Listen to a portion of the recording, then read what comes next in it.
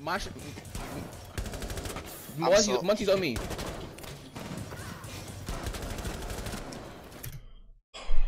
You just got your teammate killed. Alright, worry less about shooting this, Monty. Worry more about making sure that your teammate stays alive. That's the number one thing I can tell you in that situation. What is going on, guys? 821 Mayo here, and today we are going to be having ourselves another viewer VoD review video. So I've updated the form a little bit just to get a little bit more information out of the viewer, so that way I can help them improve in whatever they think they're lacking in. So tell me your history as a player. I've been hard stuck in gold for a while and wanted to start making the push for plat. And then he ends it with, I think my decision making could do with some improvement. His highest ranked was plat 3, and that was last season. His current rank is gold 1.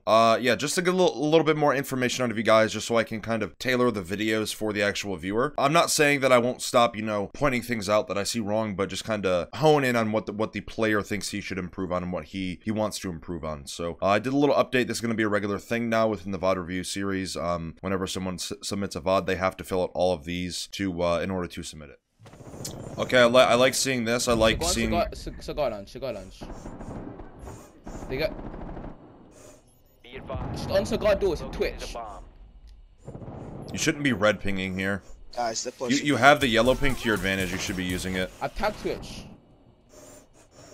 You're doing a really good job of using your maestros here. I played a lot of maestro in competitive and ranked, and I like seeing how well you're using it. Now, if this Twitch drone gets your cam, I'm gonna be, yeah. See, okay, so you have two decisions there to make. You either turn your camera up, so that way the attackers cannot shoot it, or you try to destroy the Twitch drone. You didn't make either of those decisions. You were going for the Twitch drone. You got a little scared by, you know, not seeing it anymore, and then you turned your cam, and now it's disabled, and it's also looking at the ground, meaning that the Twitch drone can destroy it, or an attacker can walk up and shoot it still. Echo, stay on that drone. Twitch got my my maestro in piano. Echo, stay on this drone. And they're really not getting your maestro cam. They didn't get it. Why? Jaeger, don't peek it. Jaeger, don't peek it. I got it. Yeah, they didn't get your maestro cam at all. This is I like seeing this. Oh, mirror. If they try and hit one of your thing, I got it. You're doing a really good job of playing maestro right now. Hibana's That's an Ash. Gonna get your cam here in a sec. Running away. Okay, I'm okay with that. I'm okay with that maestro cam being gone. Your positioning kind of needs to be worked around here a little bit. You can be wallbanged from Cigar Shop very easily. So I would much rather have you positioned like behind the top white mirror on Freezer, somewhere around there, or even behind the other mirror. You also have an Echo on cams. I know the quality isn't that great, but you also have an Echo right here. He's in like the camera animation or the camera stance where you take the knee down and then, you know, get on cams. So I would say reposition here a little bit, because you can get caught out, maybe a one bullet headshotted wallbang or something like that, which would be very unfortunate, but it still is a possibility. Boys. Where Church? She was in. She jumped in skylight. She jumped in, hopped in. Right, Church. See there, that was on your teammates, but your teammates positioning. So as I was saying, you know, if you're in a 5-stack queued with your friends, you need to make sure that everything's covered, because there's really no excuse for it. You just need to find the holes. There was my bottom white, and then the last 4 of you guys were in cocktail. So, or I think the last 3 of you were in cocktail, and then Jaeger was somewhere else. But also that Amaro should not be able to crouch walk up in front of this mirror either. But yeah, your death really isn't on you. It's more or less your teammates. But I would still like to see you reposition there, just because that position that you were playing wasn't really that great. If you move this Cade over to the left a little bit, you can get the hatch and the 2 freezer walls. You miss out on a huge opportunity of getting 3 pieces of utility or reinforcements with 1 electric claw. Why are you guys not reinforcing this wall off? Again, positioning, huge issue that you're having right now. You're not noticing that this whole bakery wall is soft. They could very easily Ash or Zofia it, open it, and now your entire rotation is cut off, because, you know, they have the double door open already. You can already see a drone in. You know, if an Ash notices or a Zofia notices that the bakery wall is soft, and you guys aren't bringing Mira, which is why I thought this wall would be soft, but you guys don't have one. You know, if they open this wall, you have nowhere to go. You have absolutely nowhere to go. You're gonna have to cross and lose some HP, or even die, possibly. So you need to pick up on that. I would suggest to you to move your Electro Claw off red. Yeah, I would move that off of red. Don't overpeak, Jets. Just play time. Go for a late flank. She's in prep now. Claymored off the prep door. You need to be calling that out. Jess That's a very important call out there. You need to be calling out that the attacker's Claymored off the prep door to bakery. That could be a teammate's death right there. And guess what? If they, you know, who's going to expect a Claymore there? And also, if you have the information given to you and you're not calling it out, that teammate who possibly might walk into that Claymore later on in the round, that death is on you. So you got your teammate killed. That is not on them to know if there's a Claymore there or not, especially when the information was already given to you. Now it is up to you to relay that information to your teammates. Missing out on key things here that could, you know, be the difference of winning or losing a round. You need to recognize the position that you're in right now. Decision making, I can definitely see why you would want decision making to be something that you need help with, or something that I should go over with you. So you have your Electro Claw on red, and you also have an Electro Claw on freezer side. We're gonna ignore the freezer one, but what you're missing out here, and what I'm about to point out, is your teammate playing red. There's no reason for you to have an Electro Claw on red while this guy is playing red stairs. Because obviously they cannot go for the wall if this guy is playing here. Because he'll either kill them or shoot the utility off. And also the attackers so far have only taken bakery control, which would indicate that the hard breacher is also going to be there. Whatever form it is, whether it's an Ace, Hibana, Thermite, Maverick. If it's a Maverick, then it's a different story, but the Ace, Hibana, Thermite can all be countered with an Electro Claw. And if you place your Electro Claw in the proper spot, there's a little ventilation system on bakery, or sorry, in bakery, I should say. Let me see if I can. I actually just heard him putting down the thermite just then, by the way. So let me. Just play time. Go for a late flank. Let me try to pause this on the right moment here. So if you look, actually, that X is pretty accurate. But right here, if you throw an Electro Claw there, it cannot be destroyed from above or vertical play. There's no vision on this. The only way they can see it is either if they walk into prep, or they Maverick the wall open and then, you know, look up and shoot it. But that is the default location for any Electro Claw, at least in high elo. That's where it's going to be placed 80% of the time, 90% of the time. That's where you should be putting your Electro Claw. They either have to walk into prep to shoot it, throw a nade from above to destroy it, or Zero has to put a camera on the wall and then look up and shoot it. But as you can already see, you've already shot, I think, 2 of Zero's cams. So, you know, detecting those really won't be an issue. But you need to understand the situation that you're in. Again, you have a teammate on red stairs. There's absolutely no reason for an Electro Claw to be on the red wall. Located a bomb. Protected. Prep. Yeah, you put yourself in a horrible decision. You single-handedly lost this round for you and your team just by making one poor decision. I don't know what's going on inside of your head when you are playing, but you need to forget about whatever you're thinking about, if you are thinking, and put that thought into something that's going to be productive for your team. This happens a lot in low elo.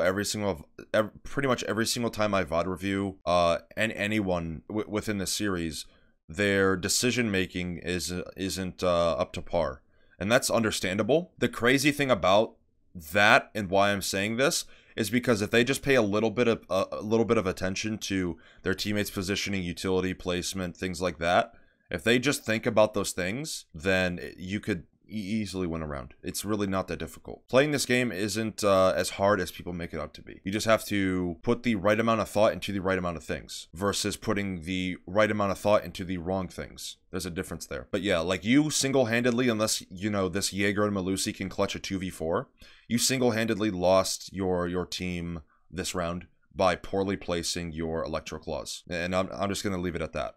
I've already gone over why you need to change your Electro Claw positioning. But, you know, if that bakery wall doesn't get open, and you have a castle on prep window, and you also have a shield here, that's a lot of utility to clear. So you need to take a recognition of what I'm saying. You still have an ADS in your pocket. I'm onto a blitz. What are you gonna do with this ADS here? You still have an ADS in your pocket. You were also AFK when the round started for like 20 seconds.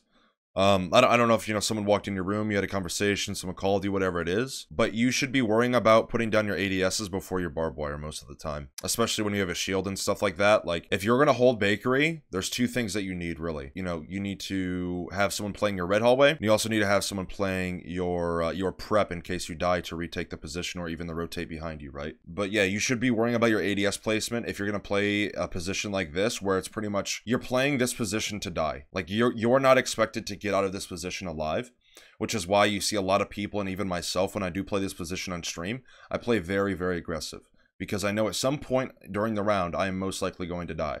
And if I don't leave this position by burning, 2 minutes of time shooting 6 drones or killing 1 or 2 people, then I don't think I've done my job. If I don't do one of those 3 things or something that has a great impact on how a round is played out, then I'm a part of the reason we lost. But yeah, you should always worry about your ADSs because those are vital in support of your position. ADSs are far more important than 2 pieces of barbed wire because again, you're here to die pretty much. You can leave, but you're not always going to be able to, especially if the attackers know how to play around it and not trap you behind the bar.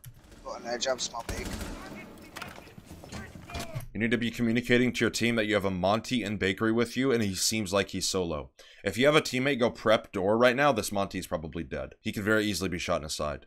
And when you have a Maestro, 81 bullets, high fire rate, it's very easy to injure or kill this guy. So you need to be communicating this. Monty's in bakery with me. Okay. Yeah, see, you're not playing your angles properly. You need to tell this Maestro to get off of his cam and help you. You're playing... You're also playing... Yeah, see, now...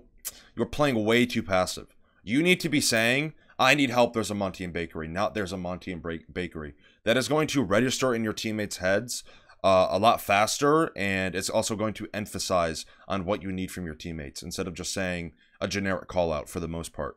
If you're saying, hey, I need help, Maestro, get off cams, there's little things that you can do to call-outs, so that way they register in people's minds a lot faster and a lot more efficiently. Those are little things that people don't understand about giving call-outs. Is, saying, hey, I need help, Maestro, I need help right now, Monty in bakery, whatever it is. Those little things will help someone understand the situation you're in better, so that way you can help, so that way they can help you deal with the situation that you're being challenged with. See, you're just trying to take on this Monty solo.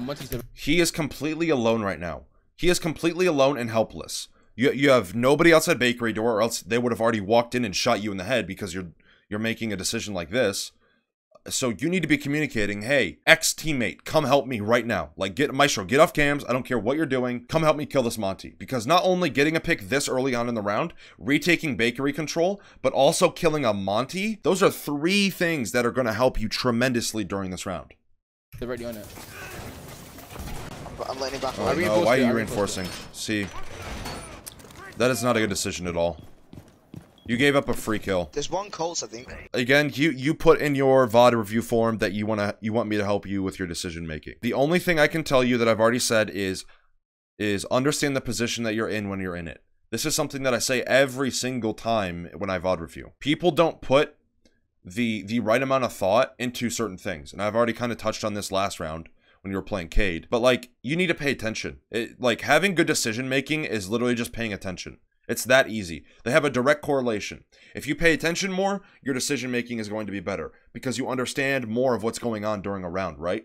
If you pay attention less, your decision making is going to go down. There's a direct line between the two where it's going to help you, or it's going to have a negative effect for you. Like, you looked at this Maestro literally sitting on cams to your left 3 or 4 times, and you did not say once, Maestro, get off cams, what the f are you doing? Like, get off cams, go to prep, shoot this guy. If I was in that position, this exact same situation, I would have told this Maestro to get off cams so many times, and we would have gotten this free kill. That is literally a free kill that you just tossed away pretty much. Monty's on me.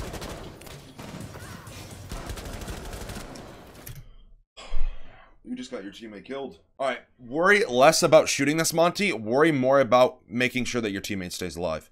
That's the #1 thing I can tell you in that situation. Holy smokes. This is pretty much a 1-for-1 trade, which is useless because now it's going to be a 3v5 situation. Even if you kill the Monty is probably actually going to have good comms unlike you and say, hey, push prep. There's an injured guy, they're most likely going to be reviving. And even if you aren't reviving, there's still going to be 1 or 2 people in there because I know Ash and I think Nomad are in bakery. I died. Yeah, I died. Rest quick. Yeah, my bad. We have to feed it in prep. Defuse it in prep. Defuse it in prep, by the way. Right, okay, they got the They're opening red wall. Red hallway. Get in the wall. Watch out.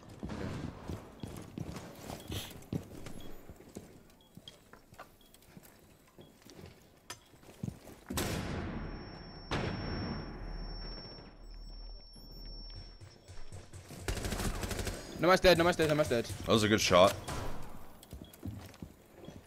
I got it. I found one. First floor. Ah, One op 4. Another good shot. You over peaked there. Now it's pretty much a 1v1 situation. Because the Maestro's 20 HP, one shot. So, you know, the Thermite kills the Maestro, and then, you know, the Thermite might win the 1v1. You know, one bullet headshot game. Or you could say the Maestro headshots the Thermite. Who knows? You never really know how a round is going to play out until it's already played out. But the one thing that I'm going to say to you right now, and if you understand it, you don't understand it, but you will understand it at some point. You need to be present during the round. You need to be present during the round. I just saw you, after you picked up your teammate, you are being so overwhelmed by things that should not matter. Prep. Instead of being present and looking towards where the enemy might come next, you're just like, you're crouch spamming, looking around, not really sure what to do. right, okay. Like, look what you're doing here. What are you doing? You need to be present. And the same thing, like, a lot of people say, live in the moment, like, aspect or perspective of looking at life. Live in the moment. Don't worry about the past. Don't worry about the future. The same thing applies to Siege. The exact same thing. Be present during a round. If you're not present, you're going to be lost. Yeah, he's on. Yeah, he's playing the shield. I got greedy. He's gonna get the wall. You got greedy. My bad. That's what you said to yourself. That's good. That's self-recognition. That's something that a lot of people lack in this game, is being able to self-analyze and self-recognize what they did wrong. That is the right step in the right direction. If you keep taking those steps, you will become a better player. It's just as simple as that. You not making the one simple call out, which is arguably easier. No, it is easier than shooting 2 people in the head. You shot the Nomad and the Ash. Both. You killed them both. Giving a call out on a Monty that's pushing prep, or saying Maestro get off cams, there's a Monty in prep, is easier. Giving one call out on one position on one operator is easier than killing 2 people, because every single day you have conversations, right? You talk with people, you practice giving call outs every single day, and you don't even realize it. Yeah, it's just different words in a different structure. So put the right amount of thought into the right thing. This is what I keep saying. I'm going to drill it inside of your head. You're putting the right amount of thought into the wrong thing, which is ultimately costing you elo. So far, we're 1 minute and 10 seconds into the round, and you have not gotten cigar or piano control. That's not good at all, especially when the attackers aren't even holding pixel. Taking piano control and cigar control when it's pretty much given to you for free is a huge advantage. I'm taking piano. I'm taking piano. Is cigar clear? I got it. I'm in piano. One thing that I'm going to tell you, and this goes for literally anyone watching this VoD right now, if you're ever in a 5-stack and you're communicating like this, there's no point in being in a 5-stack. You and your team are playing like 5 solo players in the same lobby. Like, you guys are communicating and playing like 5 solo queue players, but still in a 5-stack, if that makes sense. You're doing things you're expecting things to be done, and then when you communicate, there's no response, or if you communicate, there's no response. You're going under the expectation that things are being done, and when they're not done, you wonder why, even though nobody is communicating what they want done or how they want it done. It's that simple. That goes for anyone in this game. If you're in a 5-stack and you're communicating and playing like this, there's no point in being in a 5-stack. You guys have 1:05 left, and you haven't even opened freezer wall. You haven't established any site pressure, and you also haven't gotten a pick. That is horrible on Cafe. You guys are going to have to flood. Okay, that's a good pick there. That's a nitro. It's a nitro off the board. Alright, guys, I'm going down. I got a banshee. Peeking this white hallway is something that you never want to do on this map unless you absolutely have to. I've played this map a lot in competitive. If your team is going to be taking cigar and piano control, what are you going to try to take next? Probably long barb, try to plant default plan, or freezer door, or trash. I don't think they have a mute. I could be mistaken, but they definitely don't have any Cades on this wall. And if there's a mute on it, you can very easily go skylight or even bandits, but there is no bandits. But if there's a mute, you can go skylight, shoot the mute jammer off, and, you know, open freezer wall, establish pressure that way. But peeking this white doorway is something that you never need to do. Absolutely never. I see so many people try to do this where, you know, they try to take Whitehall control, and it's just not, most of the time it doesn't go in their favor, or in their direction, because they have 3 different angles that are super favorable for the defenders. They can head glitch top white stairs, which is a really hard gunfight, especially on console, because, you know, you're limited with your aim and your mechanics. They can peek on top of the planks, like get boosted up on top of the wood stacks, top white stairs, and they can also peek the head glitch on the drywall or plywood or whatever it is, top white. So they have 3 different angles that are extremely favorable for them while you're peeking one doorway. What you should be doing here is setting a drone down if nobody's going to be playing or holding this angle passively. You should be having a drone set here and then have someone on it, which very easily can be you. And also your jackal is peeking with diffuser for no reason. And another thing that I'm going to touch on right now is you're on a 5 stack, so I'm going to critique you and your teammates because it is on you for not communicating things like this. Because decision making is something that, again, you wanted me to go over. Decision making on someone not playing Skylight. If you don't have someone playing Skylight, you are completely, you know, crippling your team. Who should be Skylight here? Probably the Sledge, because he has the nades, so he can clear people out of position. So if someone's playing on the bomb underneath Skylight, if someone's playing bar 2, if someone's playing Freezer, he can clear all of those people out and kind of shuffle them a little bit while, you know, a teammate's holding their cross or their stand up over whatever piece of object they're using as cover, right? So the Sledge is really, really good for that, but you guys are missing a lot of key elements here. And also, you guys are 45 seconds into the round, and you have no pressure, really. Nice, okay. Guys, they got a frost. You guys have 15 seconds. Nobody realizes this. Even your dead teammates aren't communicating this. When you're dead in this game, you still have a job. You still have a purpose. You need to be on cams. You need to be calling out the situation. You need to be calling out where your teammates are positioned if they're not communicating where they are. You need to be calling out the time during a round. You know, or so there's so many things that someone being dead in a round can do, and they people don't realize it. Like, nobody on your team is communicating the fact that you have 25 seconds left, and you're just now opening the bathroom wall. Keep in mind that freezer wall was unelectrified for about a minute. Literally a minute. That wall should have been opened as soon as you guys step into piano. As soon as you guys establish pixel control or the white doorway control, this wall should be opened. The freezer wall should be opened. You should be droning bathroom. If there's nobody bathroom, great. If there is, then, you know, you ace that wall as well. And then you clear that guy out. You also have the nades. As I said, you can nade the guy out of bathroom. There's so many different things that you can do, and you and your team aren't even communicating the basics. I'm going for bathroom rotate. You have located a bomb. 5 seconds. 1 op 4 remaining. Nice! 4 eliminated. Let's go. No, bro, I did not know he was there at all. Your teammate just said you did not know he did not know he was there at all. Meanwhile, the Cade was shooting at you while you were going through the bathroom rotate. I know you feel pressured, and this will only come with time, so I'm not going to really go into this too much. But people feel pressured way too much in this game. Rotate. They feel the pressure, the anxiety, you know. But the Cade is literally right here. Again, the quality probably isn't that great on YouTube, but the Cade is right there, and also I know he's there by the sound of his TCSG being shot. You need to be calling this out, even though you feel, you know, really pressured, and you know you feel like you need to go. But you should be communicating this. Because let's say you kill the Frost and the Legion a million times over, well, guess what? It's still a 3v1, and if your teammates don't kill this Cade, then the defenders win by default. It's just as simple as that. But I will touch on, you know, for the situation that you were given, even though you shouldn't have never been in this situation, you did do a good job by cleaning up these 2 kills. You definitely had a great benefit, or sorry, a great part of winning this round. So I just want to congratulate, or not congratulate, but kind of give you props for, you know, killing these last 2 guys, because that was a huge part of winning the round, right? You should have your nades with you guys. You need to have Ace go small bakery window, open the small bakery wall, and then also nade this guy out. That is how you effectively take control of bakery. You also have the Monty, which is very good for pressuring this guy in bakery, but you have nades, you have burn, you have Ace as well. You have every single tool that you need to kill this Cade or push him out of this position you have to your advantage. And you have Sledge upstairs for some reason alone, even though you and your teammates communicated that Nomad and Sledge should take above, but Nomad is downstairs with you guys. And you also have the Ace, which I don't know where he's at all, but he is gone.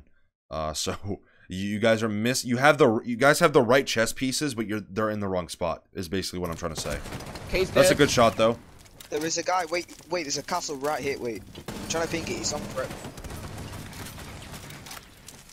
There goes your ace. You guys are slipping. That guy, that ace slipped up so bad. But that was a good shot there. But you should have not been You should have not been the one to kill that guy. This guy right now should be naded. He should be pushed by the Monty. His small bakery wall should be being opened. Like, there should be 3 different forms of pressure in my eyes being applied to these 2 people that are playing bakery. But you are relying way too much on your gun skill. Like, way too much. You know, having good gun skill is great, but it should not be your sole... It should not be your #1 reliability in this game. Because aiming isn't Siege. Thinking is Siege. Thinking in this game will get you much further than having good mechanics in this game. If you're playing Valorant, sure, yeah, maybe. There's still utility in that game. If you're playing CSGO, yeah, sure. Having great aim is good. If you're playing Apex, yeah, sure. Any FPS besides Siege, aim is much more important than Siege itself. I'm not saying aim isn't important, but I'm saying that other things besides aim is important. More important, in my opinion. But I'm not saying that you should not stop working on it or... It's another good shot. You played the angles really, really well there. You didn't over peak. See, little things like that is what you need to pick up on as a player. You already did it a few rounds ago when you were on defense, I want to say. I did mention it briefly where I was talking about having self-recognition and you know, being able to self-reflect. You need to understand what you just did there and understand why it worked. You played your angles, you didn't over peak, and you allowed the enemy to peek into you, which ultimately got you a kill, right? I think you did the same thing with the Cade. Where's Frost? Someone pick Frost. Monty, you have the fuser, man. Monty, you have the fuser. Right, guys, I'm gonna rape B, okay? We're planting. You're doing really good on the comms here. Your comms right now should be what's happening by the bare minimum every single round. By the bare minimum. There's still some things that I would like to see you, call out. What you're doing right now is what should be happening by the bare minimum every single time you play this game. Every round, every game should be this round right here. I'm not talking about decision maker or anything, but I'm talking about callouts. Specifically callouts, this is what should be happening every round. Do not peek, I can watch. Good job on this, good job. You You understood that someone might be flanking, you knew that nobody was watching your flank, and you capitalized on it, which is a really good decision. This is another example that you can set for yourself, besides the one I touched on briefly earlier on in the video, where you need to understand why something worked and how you can replicate that in other situations. If you can set out a structure or a blueprint for yourself, watch kills like this or rounds like this, understand what you did during the round to allow it to work for you, and then replicate that in as many situations as you can. Again, this goes back to me saying just a few moments ago, you're answering your own question by asking your question. Or whatever I said, your answer to your question is in your question, whatever I said. Something along those lines. Oslo, chill. You don't need to be over peeking here. Just play the angles. Yeah, see, you're over peeking. You need to either hold an angle, stop peeking, or you need to tell the Monty to chill and stop pushing. It's one of those two things. Because if you're not going to help the Monty, then a Monty in a 1v1 really isn't. I don't want to say that great, but Monty is much better used when there's a gun behind him. Is what I mean to say. I'm not saying that Monty in a 1v1 isn't good, because he is. A 1v4 can very easily be lost. Yeah, you got to watch out for that. You need to either tell the Monty to relax and stop pushing, which by the way, there's no reason for him to push there, because the Frost has nowhere to go. She either has to cross by the Monty, or she has to go outside Whiskey. Either way, you're gonna have someone there. You're gonna have a call out. The Monty is literally a bulletproof drone, so he's gonna be calling that out, or at least he should be. You see exactly what I mean by how fast a 1v4 can turn into a 1v1. Look at this. This round right here is effectively a 1v1 situation. The Nomad is down but not out. She got frost matted. Do you see what I mean? So the Monty over pushing and you over peeking, and then the Nomad making an absolutely idiotic decision. And then, if this Frost had more time, and let's say she hits one lucky bullet to Sledge's head, right? It's Rainbow Six Siege, anything can happen. Then, guess what? Now it's a 3-2 game instead of a 4-1, where you should have won. Nice. Op 4 eliminated. Friendly mission successful. Alright, so that is going to be the end of the VoD. I'm not going to really recap too much because there's a lot that I went over. But the biggest thing that I'm going to tell you to do is, I already said it twice, I think, or maybe 3 times. Stop putting the right amount of thought into the wrong things, and start putting the right amount of thought into the right things. That's the only thing I'm going to tell you. And if you don't understand what that means, watch the VoD until you do. For the viewer, that is. Anyone else, you know, if you want to watch the VoD again to pick up on something again, do that. But yeah, that is going to wrap up today's video. If you guys enjoyed, make sure you guys leave a like and subscribe to the channel. I would greatly appreciate it. These VoD reviews are very time consuming. I mean, even alone on the OBS recording, we're at an hour, and then I have to edit it, which is going to take 2 or 3 or 4 hours, who knows. And then I also have to render it, and then upload it. So these VoD review videos take minimum 5 hours to make. So, you know, supporting the video, the channel, by leaving a like, commenting, or subscribing is a great way to, you know, help me carry on with these videos, because by doing that, you can push the video into the YouTube algorithm and have a great impact on how successful the video becomes. But with all of that being said, all the support is greatly appreciated, boys. Also, there's links to my social media in the description. If you guys ever want to shoot me a DM, go follow me on Twitter. I post on TikTok and Instagram every single day as well. So I'd appreciate the support over there. But to wrap it up, I appreciate you guys watching. I appreciate the support. I appreciate all the good love and all that good stuff. And yeah, I hope you guys learned something new. And I will see you guys in the next video.